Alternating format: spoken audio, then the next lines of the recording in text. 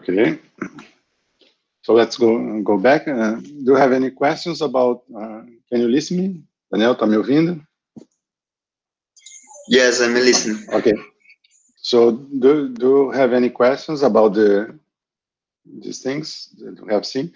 Of course, we are, I'm trying to give you the information that is useful for those who are going to use Reservoir Simulation again. Of course, if one day you're going to write the equations and write a simulator or work at CMG or Schlumberger, you have to understand more deeply all these subjects. But here, the objective of this course is just to give you an introductory explanation of these things, so you can use the reservoir simulation knowing a little bit better what is inside the equations, how they are solved the equations, what are the important points, okay?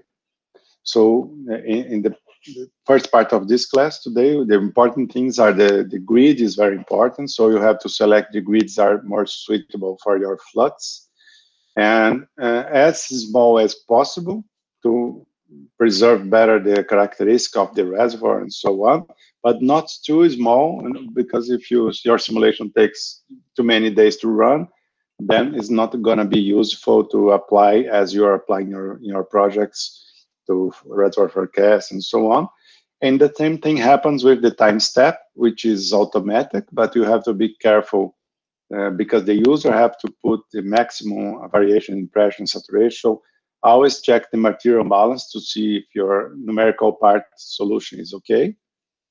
And the same thing is about the implicit and IM and IMPES method. Today, I recommend you to use IM method in every simulator you can.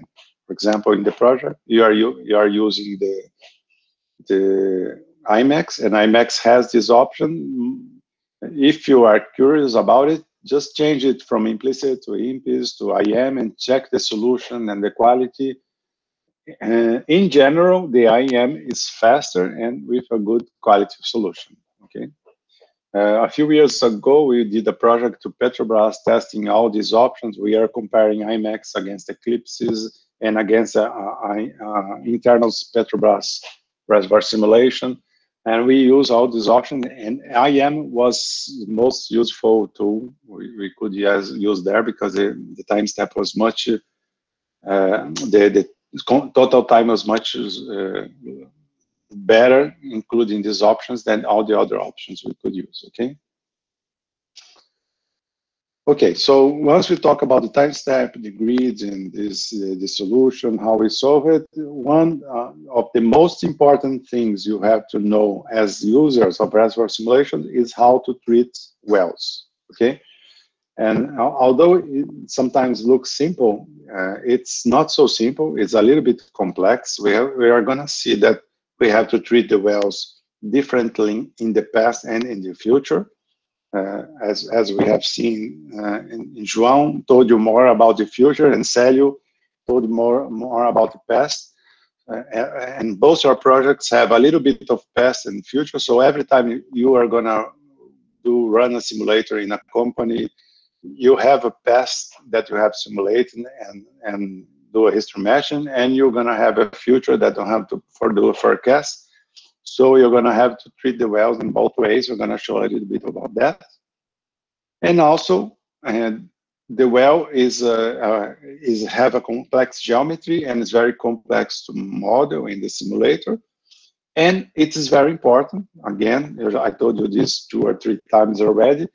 If you have for example, a complex reservoir, and I have a well here, doesn't matter if you put 1,000,000 blocks or 1,000 blocks only here. If you have, at the end, what we're really measuring to do a reservoir production forecast, to do a risk analysis or history matching, you are measuring the amount of fluid that's coming into the well in the producer or going into the well in the injector, okay? So if your well model is wrong, it doesn't matter that you're simulating everything very fine here, your grid is okay, everything is okay. If you have a wrong well model, then you're accounting for a wrong amount of fluid that's going in and out of the reservoir. So your solution is wrong from the beginning. So it's very important to treat well the best way we can. Okay, so these are important measures for you. If there is one thing that you have to be very careful when you do simulation is the well behavior and well treatment and well assimilation, well data assimilation, and so on. Okay. So here I'm going to show you first how we treat the wells in the simulator, how we select them, and how we treat this well in the past and in the future. Okay. So the well is treated in the simulations as a source term. Of course, there are some simulators that treats the well as part of the solutions, as we can see. For example, here I have two blocks, block 1 and block 2. And of course, I have flux from block 1 to block 2 that is proportional to the transmissibility of 1, 2, and proportional to the potential of block 1 and 2. Let's assume here I have an injector and here a producer, for example. So when I looked into this block here, I could treat the well as part of the equations and solutions as we are going to do. But I'm going to treat this well as additional equations, only including this as a source term. This source term can put our mass into the block as an injector, for example here, or can take a mass of the block as a producer, but always as a source term. And as we're going to see, each well will add one additional equation at most in our solutions per well. Okay. And we also assume that this mass that's going in and out of the block is distributed throughout the block. Okay. So as we have seen in the equations, the amount of fluid that's going in or out of the block through the well is a function of the pressure of the well and pressure of the block and the properties of the well and the block. Okay. But as we have flux from block to block, as we're going to see here, we have flux also from well to block. And if you know the well pressure, that normally we call this bottom hole pressure, that we're going to explain a little bit what is that, and block pressure, if I know the block pressure and if I know the well pressure, I want to write an equation similar to this one, where the well is a function of these two pressures that tries to take into account the amount of fluid that's going in and out of the block. Okay. And of course, this well model will depend on the geometry, will depend on the properties next to the wells. For example, if it's in a high permeability block, it's going to have a higher productivity and so on. And also a function of iteration with other wells and so on, and perforation in what block it is completed. Okay. And we are going to show how is this model built into the reservoir simulation. There is one complex thing that, for example, even for a Cartesian block, for example, here's a very simple model with 5 blocks. Block 0 is the block where we have the well, and the neighbors are block 1, 2, 3, and 4. Okay. So as we know, as we have seen in the reservoir engineering classes, or if you're not there, assume that this equation is known here. We have an equation that governs the flux in the well. We are going to assume that this flux here will follow this equation, which is equation that give the flux from the reservoir into the well, assuming that the well is a linear or a vertical well is like this, so the flux will be horizontal like this. Or we have a horizontal well like this, and the flux will be vertical like this. Here to explain. Of course, we can have an inclined well and so on, but let's assume we have one of these two options here. And let's assume that the flux is cylindrical to this. So in either of these two equations, we are going to follow these situations. We're we're gonna follow this equation. The pressure of the block minus the pressure of the well, or the rate is a function of the difference in pressure and difference in mobility and difference in logarithm of the radius, okay? So inverting this, I can write the equation that the pressure of the block is a function of pressure of the well times the rate of the well, the properties of the block, and the logarithm of the ratio. So I can write this as a function of the block 0. So in this case, we have R0, that I'm going to explain what is the meaning of R0 here. But R0 is the position where the pressure is P0, okay, which is the pressure of the block. And why we don't consider exactly in the middle, because we have this pressure here, and P0 is obtained and at this point here.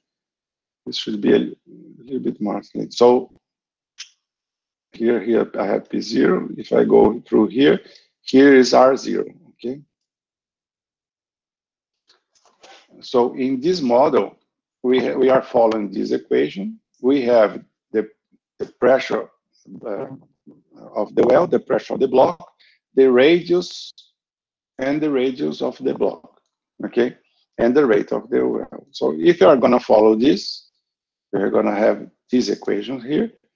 We can write the rate of the well as a function of the pressures and a function of the properties of the block, okay?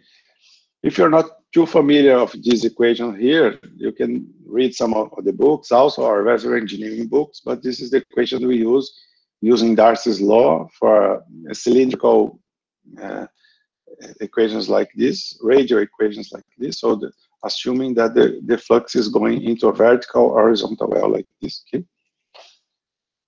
So the basic, very basic model we can write for this well is that considering that we have flux from these blocks to these blocks, for example, from blocks 1, 2, 3, and 4 to block 0, and this flux will be produced by well 0 here. Adding the flux of these 4 blocks is the same as the flux of the well, okay? So we're gonna write these equations to get to these equations here, and to get to this radius here.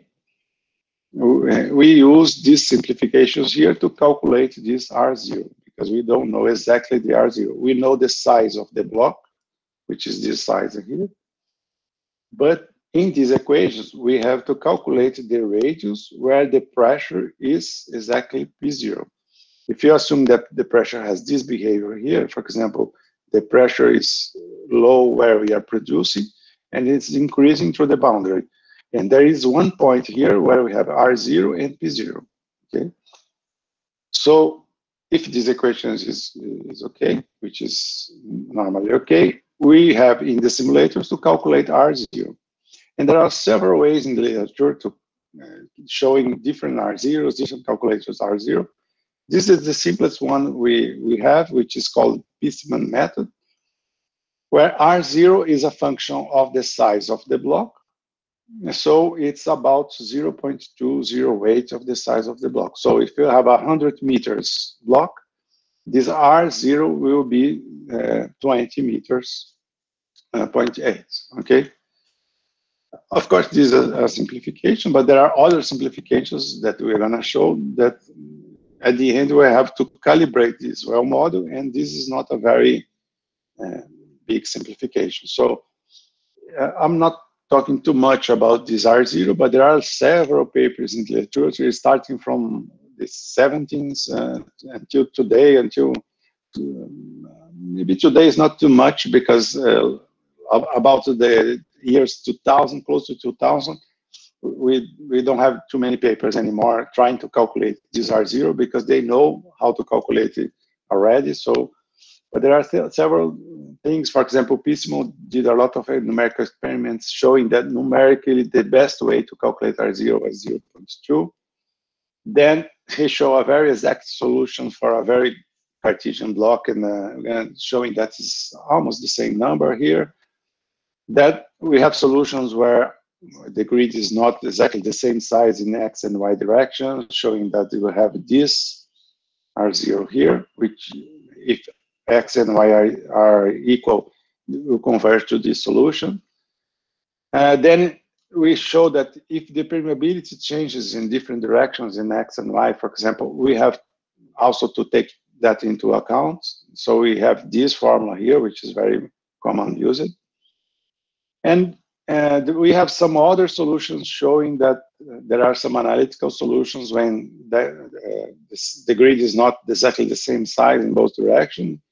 We have some other expressions here. And finally, we have one expression here for Voronoi or other types of grid that is a function of a complex grid. I put this formula just to show that if you have a grid that's very complex, we have to calculate R0 that is also a function of this grid. Why I'm not expending too much time about this? Because the difference between 0.208 here, 0.2, 0.19, or these other solutions, they will more or less give you the same numbers. And we also have other things to consider in the well model. So this is a very good approximation already, so we don't have to do too many things about that. And also, it's inside the simulator. We don't have to select that, okay? So the important thing that you have to know is that the simulator follows these rules, okay? Follow this equation, and the rate will be proportional to the difference between the block pressure, which we call P0, and then we calculate R0 exactly where this block pressure occurs, and the well pressure, what we call bottom hole pressure normally,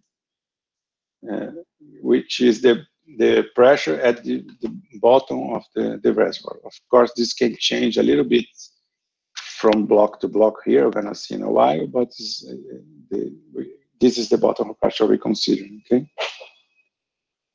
Okay, in order to have the same treatment for wells and blocks, the simulator also call this relationship between this thing transmissibility, okay? But in the case of wells, we call this productivity and injectivity. So it's the same type of equations. So the well transmissibility, which will be productivity for producers and injectivity for injectors, this is the term that accounts for the facility that we have to produce or inject in a particular block, okay? And again, it's the same equations as we use from flux from block to block. The well rates are a function of this transmissibility, which is productivity and injectivity, as we're going to see, and function of the different potential between the block and the well. Okay, and this transmissibility will have more or less the same format as we have in the block from block rates, but considering these equations here, okay? So consider this equation here. The transmissibility of the well is, of course, proportional to the permeability. If you have a higher permeability, you have a higher productivity and injectivity. It's proportional to the size of the block. In this case here is the height of the block. It's proportional of the viscosity of the fluid, as we have seen. So this is the mobility we have. And it follows our rule, the radial flow to the well, considering also the skin, okay? If you don't know what's the skin, please let me know, but we have to consider also in our solutions here. So at the end, we have the well rates are proportional to this transmissibility of the wells and the potential we have to move the fluids. And this transmissibility of the wells are also a function of the geometry that we call well index in our case. And this is an important term because this is one term that sometimes you have to inform to the simulator, okay? And this is the mobility of the phase. So the facility that I have, the mobility of the fluid is proportional to the geometry, which is the well index. The permeability is also included, and the mobility of the phase, okay? So if you compare these two equations, we can calculate the well index as this term here. So the well index is proportional to this. If you don't inform the well index to simulator, the simulator will use exactly this equation here to calculate your well index. It's gonna take the permeability of your block, the size of your block, the radius of the well, the R0, which is calculated from the 0.2 of the size, or we're gonna use any of these solutions here. It's gonna be function also of the scheme, and it's gonna calculate the well index, okay? And once, let's assume that I have the bottom hole pressure. Once I reach the solution, if you remember, our main variables are pressures and saturations. When I reach the solution, I have the pressure, so I can calculate this difference in pressure. I know the pressure and saturation, so I can calculate this transmissibility. So I can calculate the well rates, okay? And the rates will follow exactly this equation, okay? And there are two ways to do it. You can let the simulation calculate the well index, or you can inform the well index or the productivity index, as we can show, productivity or injectivity, okay? We're gonna talk about this in a few minutes. But if you don't say anything about the simulator, if you don't have any keyword in your simulator talking about this, the simulator will use exactly this equation, okay? Any question? Okay, so once we have the reservoir, let's assume there, and I put a well, for example, injector here and a producer here.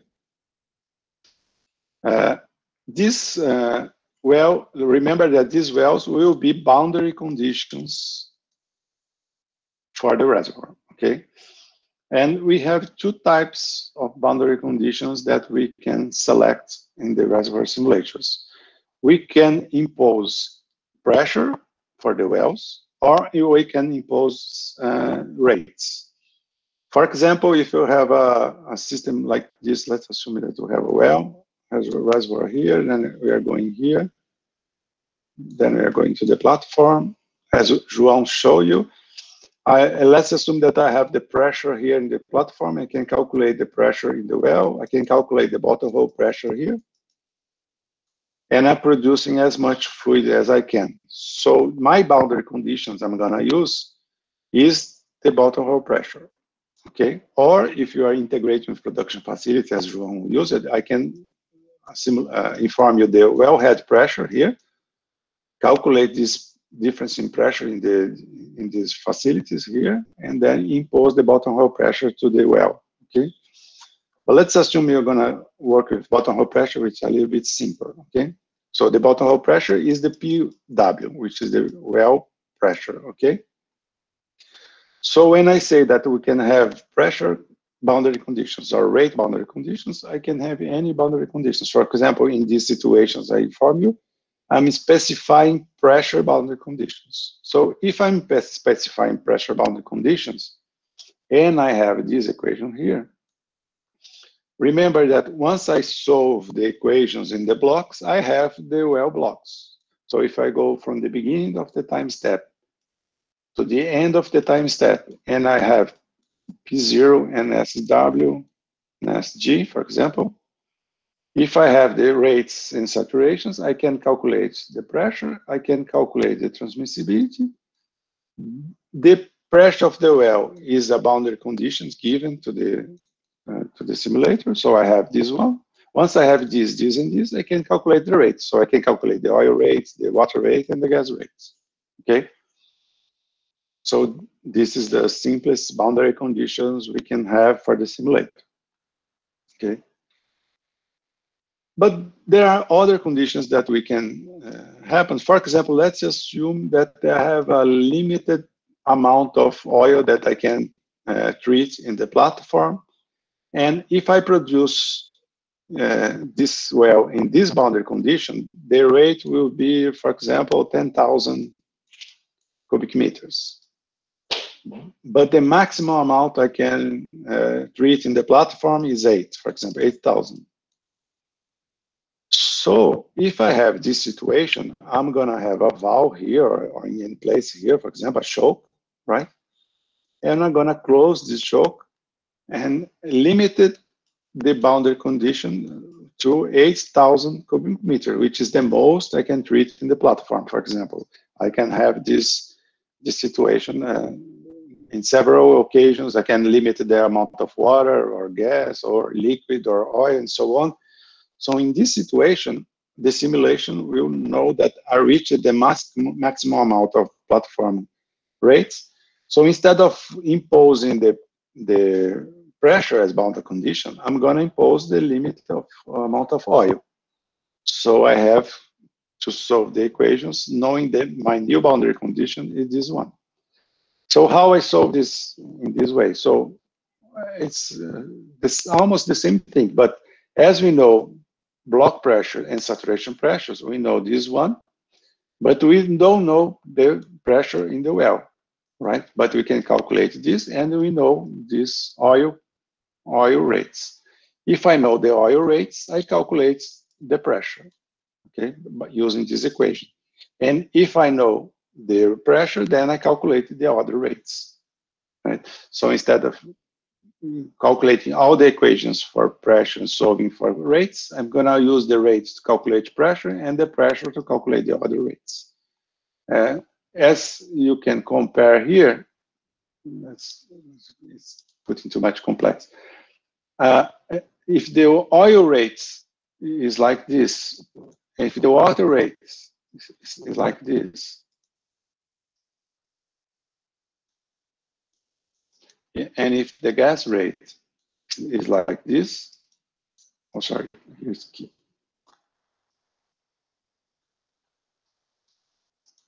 Of course, this term here is common, right? So I can compare this rate divided by the transmissibility and divided by the potential should be equal to the rates. So again, if you know the well rates, oil rates, I can use this to calculate pressure and then calculate the others. If I know, for example, the water rate is my limits, I can use the water rate as a limit, calculate the pressure, and then calculate the others. If the gas rate is my limit, I can use this to calculate pressure and so on. So I use these equations all the time in the wells, and it would be very simple if we have a completion of a single block, because in a completion in a single block, I know exactly the pressure. Knowing the pressure, I can calculate the rates. If I know exactly the rate, I calculate the pressure based on this equation, and then I calculate the other rates, okay? So this is the way we do. And as we are solving numerically, sometimes we add a residual equations for the wells. And my residual equation will be exactly here. For example, if my oil rate is specified, for example, my water, my well pressure will be my new unknown, and I have to converge this to 0, okay? Or my equation is this residual here, and I have to converge this to 0. So I'm using again the Newton-Raphson. I know that the pressure in the well has to be the pressure that was specified. Or if I know the rates, the rate in the well is the rate that has been specified. And I add this equation, which is a residual equation. And instead of solving only pressure and saturation for the blocks, I also solve for pressure of the well here, okay? And I have to, an additional equation for each well, I have to solve the problem. Of course, if I have a single block, I don't have to do this because I already know the rates and the pressure. But if I have a multiple completion like this, which is much more common, right? If a well is completed in several layers, then I have to use this additional equation. Because although, for example, I know that the oil rate is the amount of rate that is being produced by the oil, I don't know how much is coming from each block. So I'm adding this additional equation to solve for this as well. The same thing, I don't know the pressure exactly in all the blocks, so I have to solve for this pressure. So the simulation includes for all the wells one additional equation, and this additional equation will try to solve one of these two, depending on the boundary condition I'm imposing, and try to solve for this addition. So at the end, in the conversion of the Newton-Raphson equation, of course, my pressure will be equal to the pressure that was specified. So let's just say, or my rate will be exactly as the rate that was specified. So if I keep solving for pressures and saturations of the block and the pressure of the well and rates of the well, I think I'm going to converge for residuals equal to 0 in the blocks, and also the residuals equals to 0 in the wells. Okay. So in an example here, I have a well completed in 3 blocks. So I have pressure of the block 1, pressure of block 2, pressure of block 3. I'm going to have a rate that's proportional to this difference. I'm going to have a rate here that's proportional to this difference. And I'm going to have a difference here that's proportional to this difference here. So I'm going to have 3 rates here that will be added to the total rate here that's being produced for the well. Okay. So in a single completion, it's a little bit simpler. In a multiple completions, it's a little bit more complex. And if I do this, let me pick an example here. For example, I can add here a reference. So this is the P reference, which is the BHP you inform for the simulator. Okay. So always when I inform pressure as a boundary conditions for the reservoir, I'm informing this bottom hole pressure as a boundary condition. But I have to inform also the reference that I'm considering for this. For example, if you don't inform anything, it will assume that is the block, the highest block I have. So I'm gonna assume that this is the reference. So if you inform for the simulation, my BHP is, I don't know, 1,000 PSI, then I'm gonna have exactly this pressure here in the first block. And then I have to calculate the pressure here and here that I can use any of these. I can use a hydrostatic pressure loss here. I can use a function of the densities of the phases, for example. I can use a correlation, multi-phase for correlation to calculate this. But once I have a BHP for one reference block, then I have to calculate the BHP for the other blocks, okay? And once I have the BHP for the other blocks here, the block pressures, then I can use these equations to calculate the rates, okay? So if I have a single block completions, this pressure here is exactly the BHP we are informing. If I have a multiple completions, this is the default the simulation, this is the BHP we are informing, and the others are calculated using any of these simplifications here. The most common one is this one, that using only the hydrostatic loss. For example, here, if you have here, we take the account the amount of the fluid that's here, the weight of this fluid. So this pressure will be this pressure plus the column is a static column of this one, and this one will be a little bit higher because it's the static column of this one, and so on. Okay. What's important for you is that once I inform the BHP, I can calculate the other pressures, well pressures, and once I have the other well pressures, I go back to this equation and I calculate the rates. Okay. Was it clear? Okay.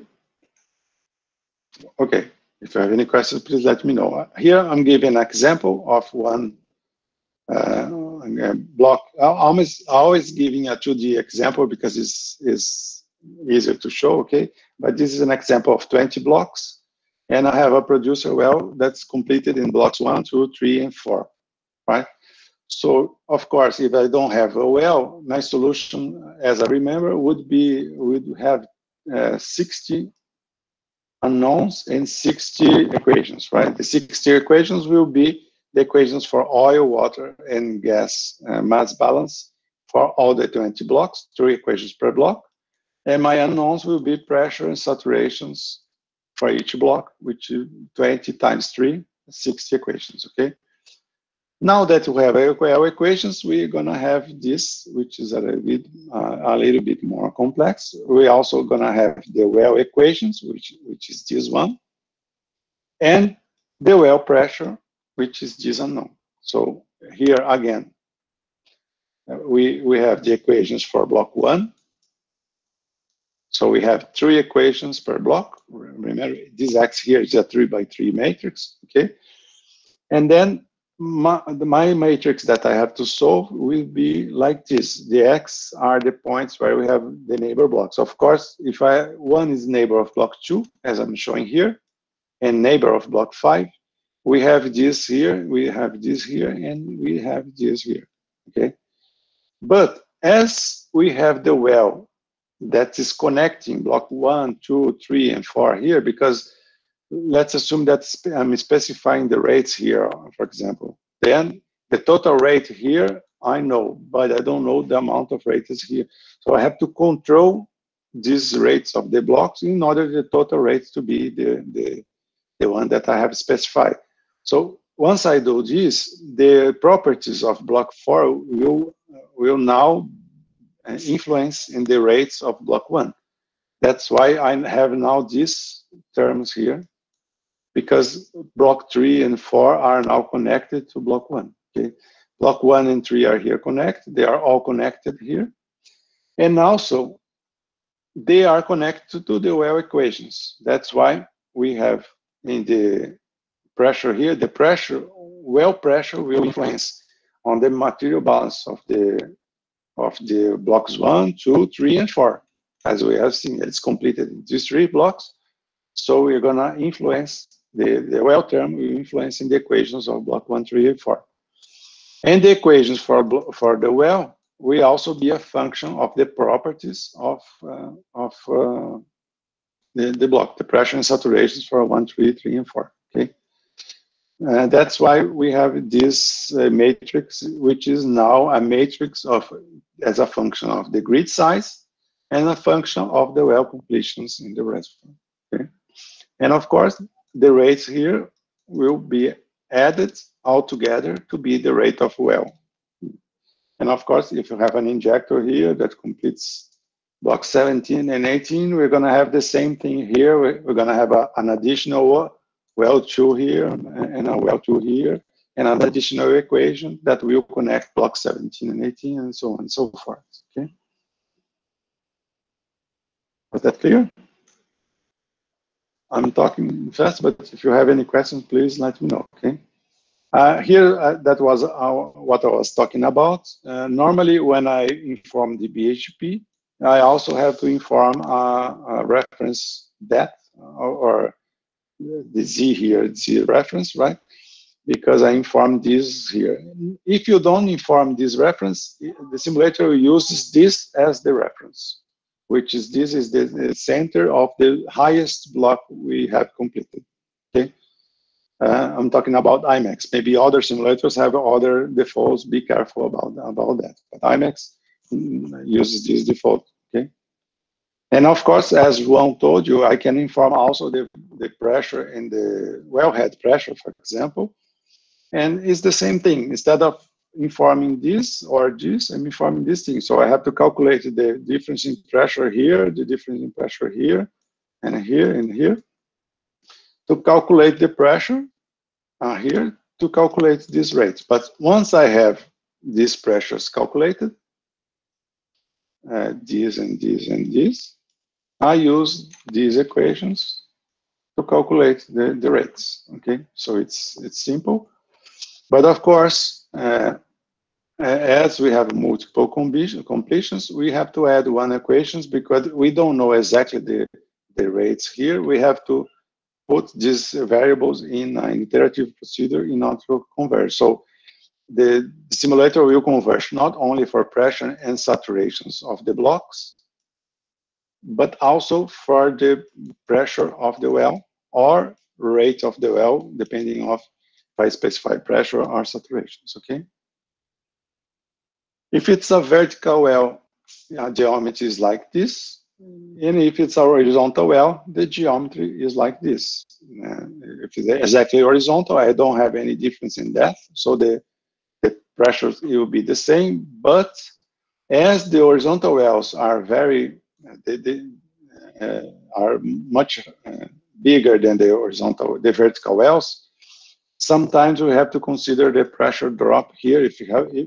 As we are flowing flux from this to this, normally the pressure will change from block 1 to block 3 and block 4. So the default the simulator is to use the same pressure because they are the same height. But sometimes the simulator allows us to calculate the differential pressures as we are moving fluid here. We have the friction loss in the wells, so we have different bottom hole pressures in these different 4 points here. But using one model or the other, the equation for the blocks are the same. Once I have this, and I have the pressure of the block, I calculate the rates. And once I calculate the rates, I can add all together to inform the total rate here, okay? Was that clear? So this is what I was talking to you about the well geometry and the well models. Now I'm gonna show you how to treat these models, okay? Okay, so I'm gonna give an example of the, sorry. Okay, here's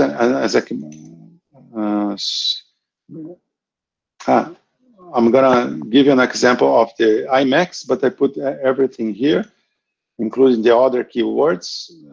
But I think I'm gonna jump here just to go to the well, then I come back. So the well treatment have many details, right? That you have to read the manual carefully of the simulator you are using to see how to treat these details, okay? I'm gonna talk of some of these details here, but be careful because each simulator has different keywords and different details, okay? The first one is the treatment of groups. For example, we can sometimes have group of wells. For example, we can have manifolds producing to the wells producing to the same manifold, and then the manifolds producing to the platform. And sometimes we don't have the rates of each individual well, but we have the rate in the platform or rate in the manifold and so on. So the simulator can group the wells into groups that can represent any facility you have. For example, a manifold, a platform, and so on. It's useful in two situations where you want to inform this as a boundary condition, or when you want to when you want to calculate these group rates and group pressures in order to do something to understand how much of the fluid is coming from one manifold or another, or one platform and another, and so on, okay? The geometry of the well is very complex also, as we have seen, but we have to treat this very carefully according to the manual of the simulator. We have to read how is they consider the geometry of the well. There are some things that I didn't talk about, but are important. For example, if the well is in the center of the block, or if it is in the corner of the block, the productivity will change a little bit. So it's a function of position in the block, okay? The boundary conditions, we talk a little bit, and I'm gonna talk a little bit more how to treat these boundary conditions for the past and for the future. The productivity or injectivity is also important. I show you the formula. The skin also important to be included because most of the wells, this is an important thing. Local refinement can be usable. Treatment of new blocks, this is another thing important. When the wells are completed in blocks that have zero porosity, each simulator treats it differently, but normally when we have zero porosity, we don't have production. If it's a new block, the completion, if you have a completion in a new block, the simulator will will inform you because it can be a mistake. Of course, if it's a new block, it will be very strange for the company to complete. Well, if, for example, there's a block that has 0 permeability, it will be very strange. So the simulator gives you a message saying that you have a completion in a new block, just to make sure you're not doing the wrong thing, okay? And we also can have a partial perforation. For example, if the block is like this, and I have a perforation in just part of the block, we have a formula that calculates the productivity index, knowing that the block is not like this, right? This is the default, where the well is perforated in all the blocks. Then we have radial flow here around, and then we use the formulas I show you. But in this situation, the productivity index is lower than this one because it's just a partial completion, right? If it's a partial completion, we have to multiply by the amount of the height that is completed, so we have to consider this also. And also slope, for example, I told you the model for vertical wells are horizontal, but also the well can be inclined well. For example, if it's like this, we also have to change the formula a little bit to account for that, okay? So there are a lot of details, so I recommend you to read very carefully the manual of the simulator you are using about all these things, how to use the geometry, how to change the IPs if the position is not in the center of the block, how to treat it as a boundary condition, how to treat skiing and refinements and so on, okay? I'm not give you all the details because we don't have time, but the manuals are normally very complete, are very detailed in all these things, okay? Okay, this I'm gonna talk in a few minutes, how we treat it in the history matching forecast behavior, the productivity I told you about.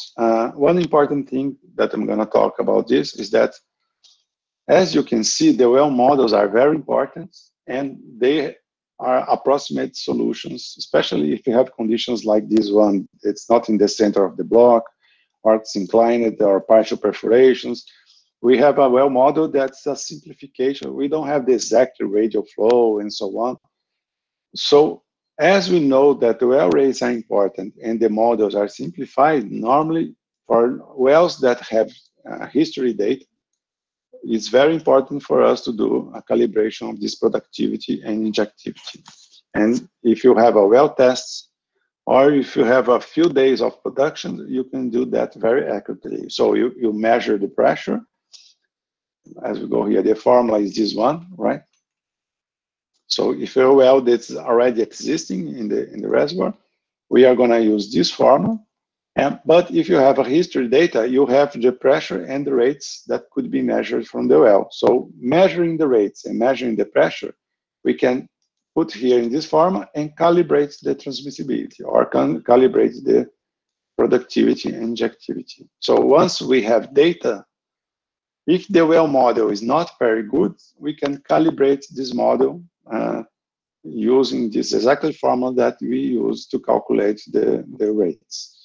In other words, if the history data shows that the productivity and injectivity that we are using don't give us the exact relationship between the pressure and rates that we are really measuring in the field, we have to calibrate this productivity, okay? This is very important for you to do if you have data. And data, in this case, is either a well test or a few days of production. So in the beginning of the life of the well, we already can measure the productivity and impose this to the simulator. That's why I told you a few slides before that we can let the simulator calculate this formula here. This is the formula we are.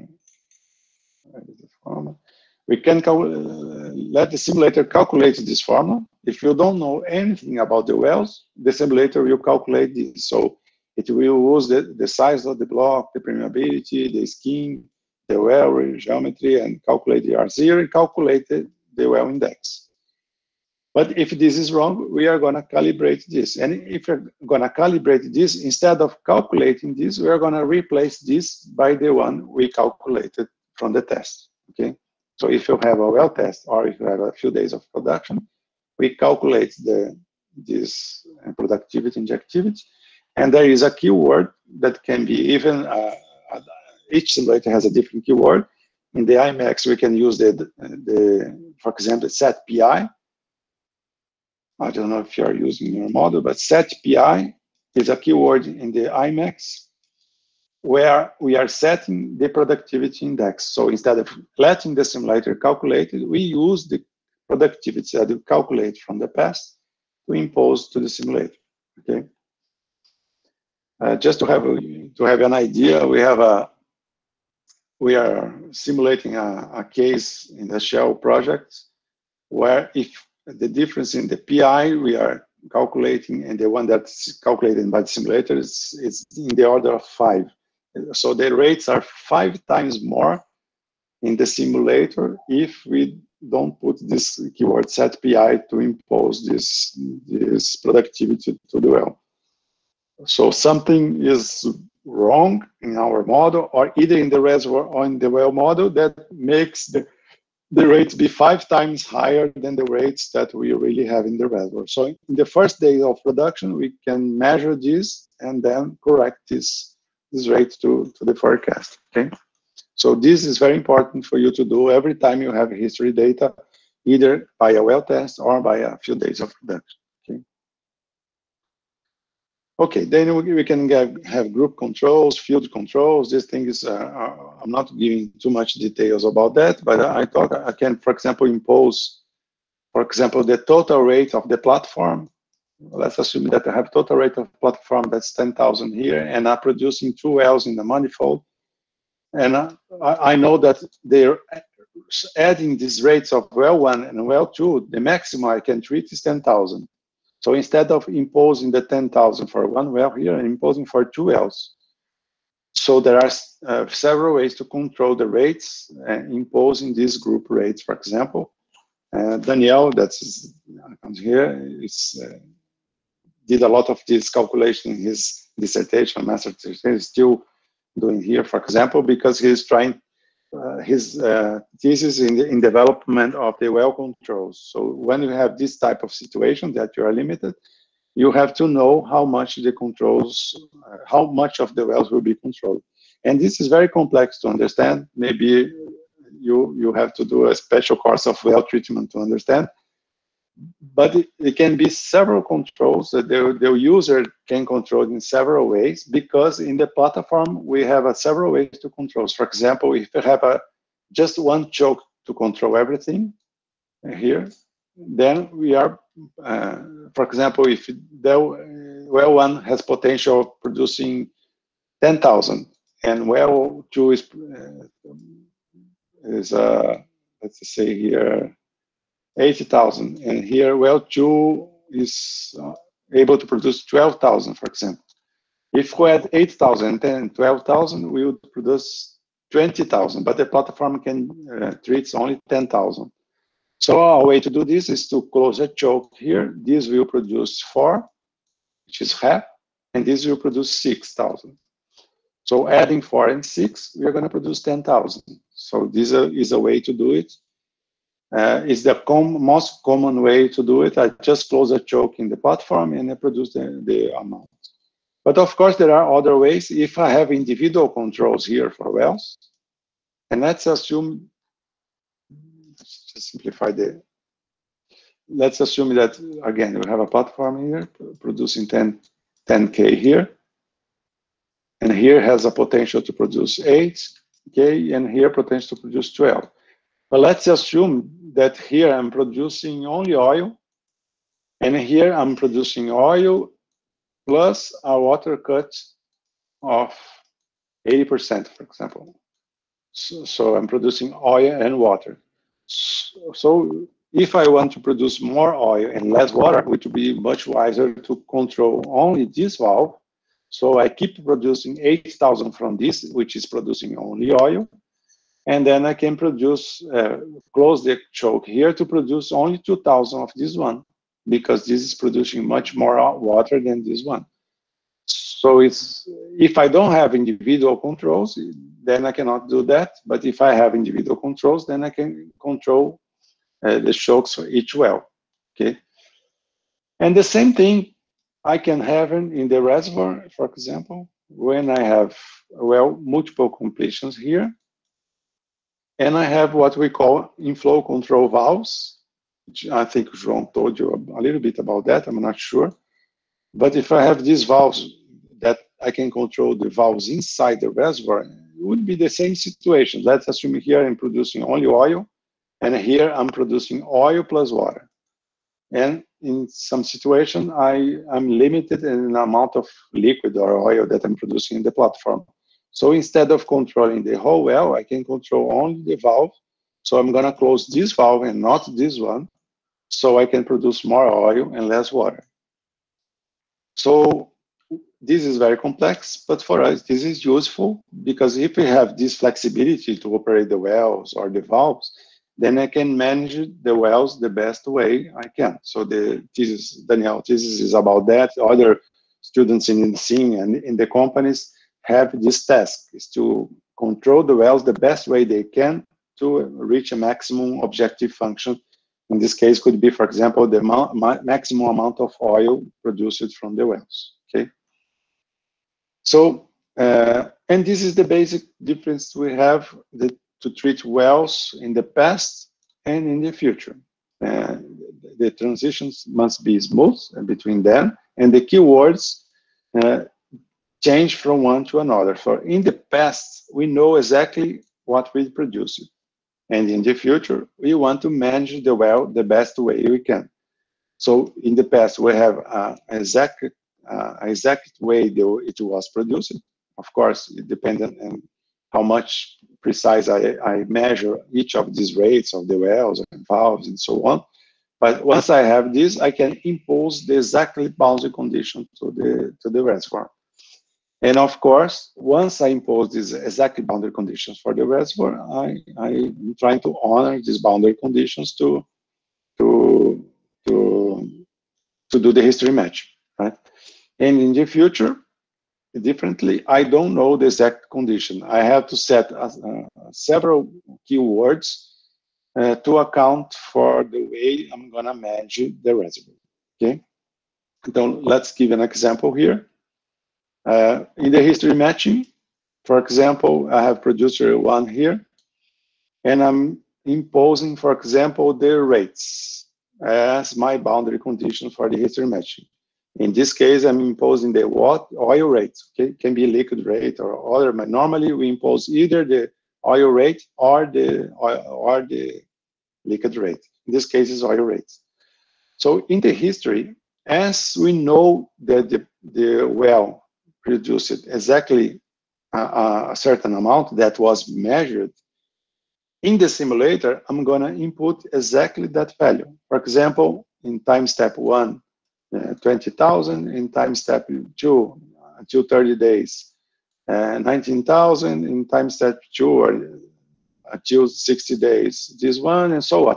So I'm going to impose the exact rates we are going to measure in the reservoir. Once we impose the oil rates, we are going to measure, let's go back to well rates. Let's go there to the well equations where we have this equation here. Once we impose the oil rate, for example, it was the rates that, for example, in this case was oil rate, right? Once we impose the oil rate, we're going to calculate the pressure, and we're going to compare this pressure that we calculated with the pressure that was measured, the BHP pressure, right? So if I input for the simulator the exact rate that was measured, then I calculate the pressure using the reservoir simulation model. Then I compare to the rate, to the pressure that was measured in the real life. If this is too different from this one, that means that my model is not good, right? So I have to change the transmissibility, change the block properties, things in the history matching procedure, as some of you are doing in the project, meaning that if my pressure is not exactly the pressure that was measured, either I have a problem in the measurement or I have a wrong model, right? So assuming that I have the right pressure then in this situation, I'm gonna have to try the model in order to improve the quality of the response.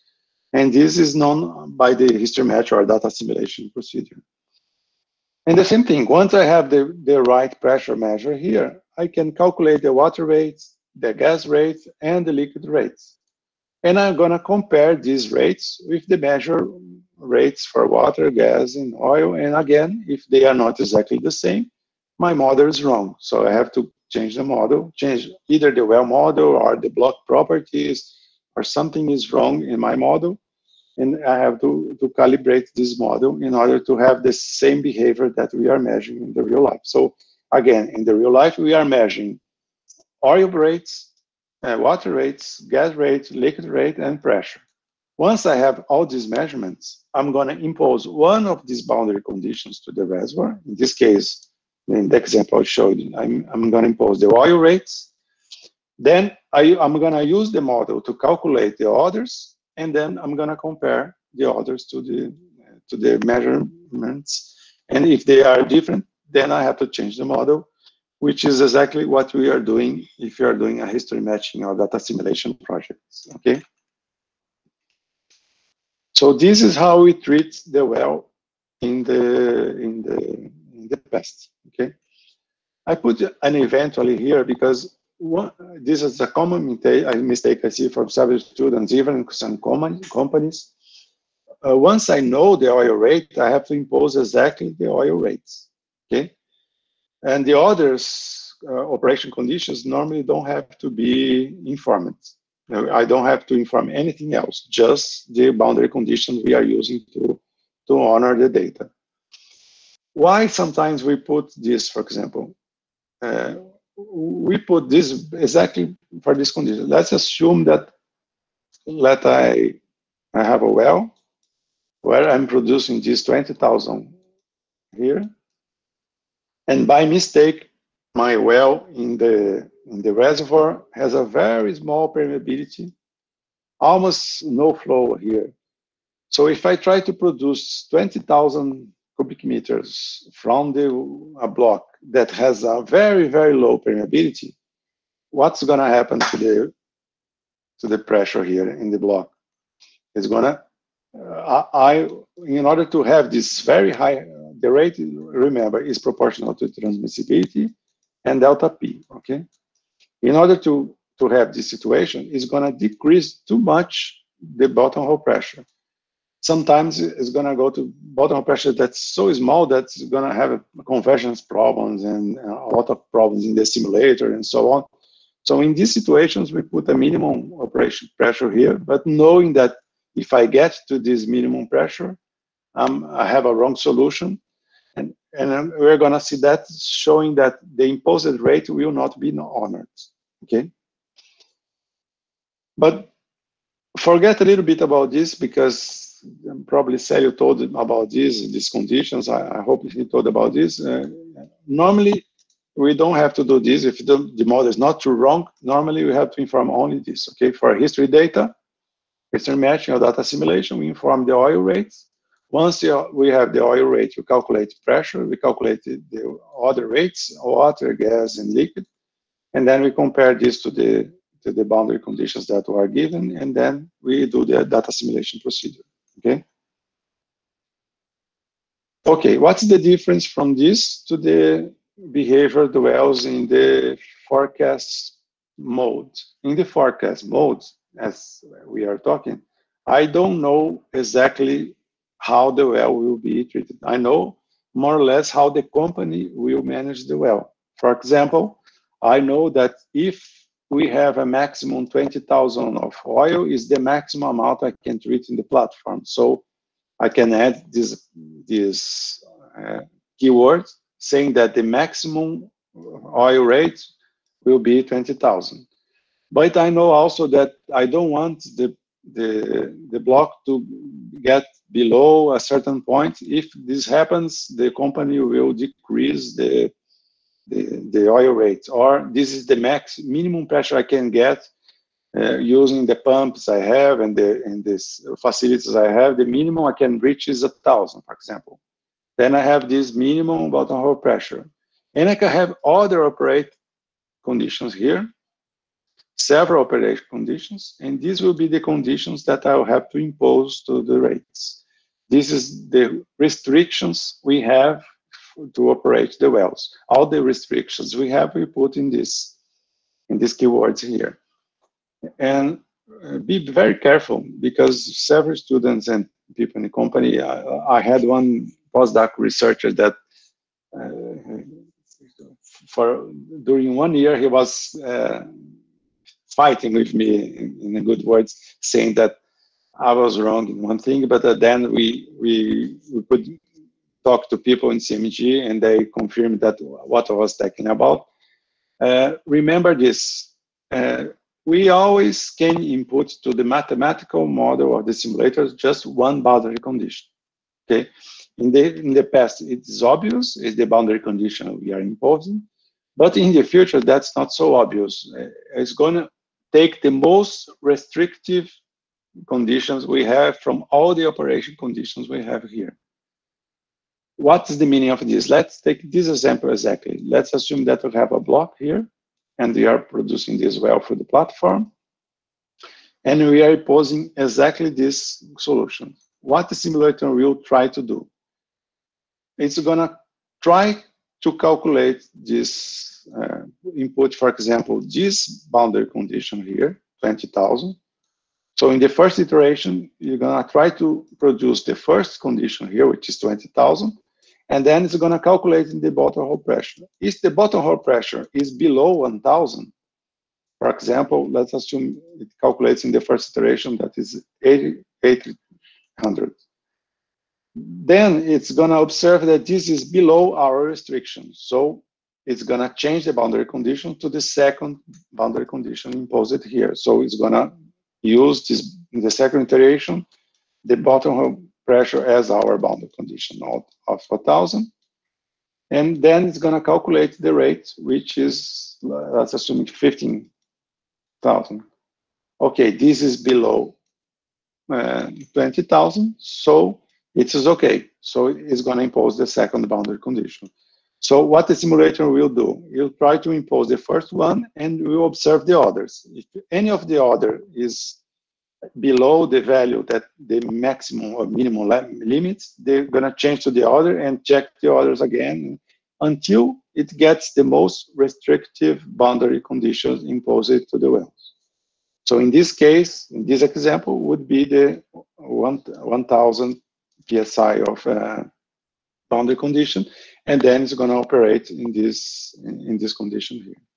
Okay, and sometimes this is a little bit confused because we can put a lot of operating conditions here, and the simulator will calculate the most restrictive. So in practice, we don't know exactly what is going to happen. There are some ways, for example.